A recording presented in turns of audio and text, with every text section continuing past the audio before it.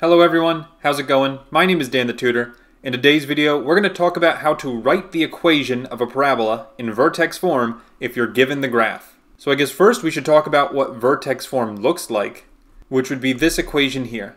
Y equals a times x minus h squared plus k. Now let me tell you what all these variables mean. A is kind of a coefficient, a scaling factor. The only thing you really need to know for a is that if a is greater than 0, in other words it's positive, that's when the parabola opens upward. And when a is less than 0, that's when the parabola opens downward. Then for h and k is the vertex of your parabola. So h comma k. You will notice that since it's minus h, the x value will be flipped. So for instance, if I have x minus 2 squared plus 6, the vertex is actually at positive 2 comma 6. Always flip the sign for the x value and keep the y the same.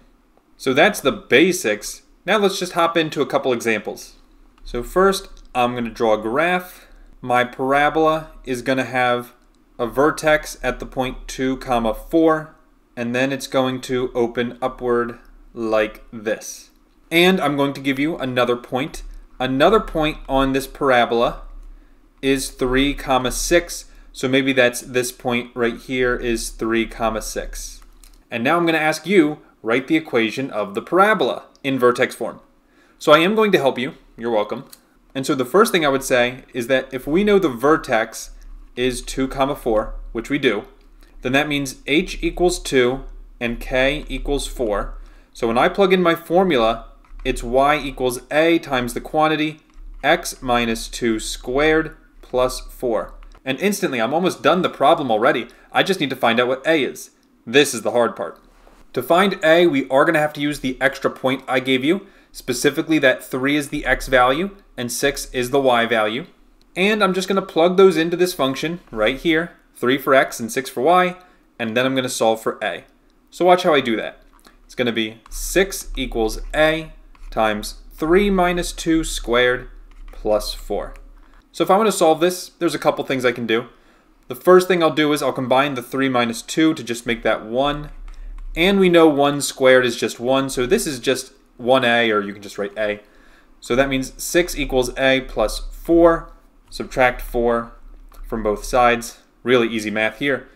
A is going to be 2, which means my final answer is y equals 2 times x minus 2 squared plus 4. And that's it. We're done. See? Wasn't so bad, was it? Now the next example, oh man, this is going to be a tough one. Actually, it's about the same. But the vertex is going to be at this point right here at negative 3 comma 1. And it's going to open downward like this.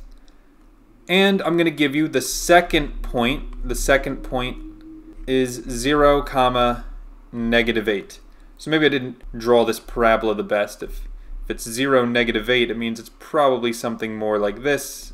And this point right here is 0 negative 8. But the picture doesn't really matter. What's important is that you remember the vertex form of a parabola. So first, I recognize the vertex is here, h is negative 3, and k is positive 1. So instantly I know that it's going to be y equals a times the quantity x minus negative 3. And since that's a double negative, I will write plus, and then squared, and then plus 1.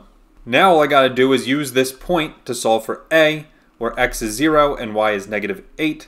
So negative 8 equals a times 0 plus 3 squared plus 1. So again, I'll reduce the thing in parentheses first. 0 plus 3 is 3. 3 squared is 9. So this is 9a, or negative 8 equals 9a plus 1. Then I will subtract 1 from both sides. I get negative 9 equals 9a. And that means a is just going to be, when I divide both sides by 9, negative 1. So my final answer is y equals negative. If it's negative 1, I don't need to say negative 1. I can just say negative, and then parenthesis, x plus 3 squared plus 1. Done. Final answer. And so that's all the problems I have to look at today.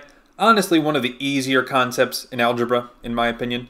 If you do have any questions, please ask them in the comments. Thank you all for watching. and I will see you in the next video. Take care, and bye-bye.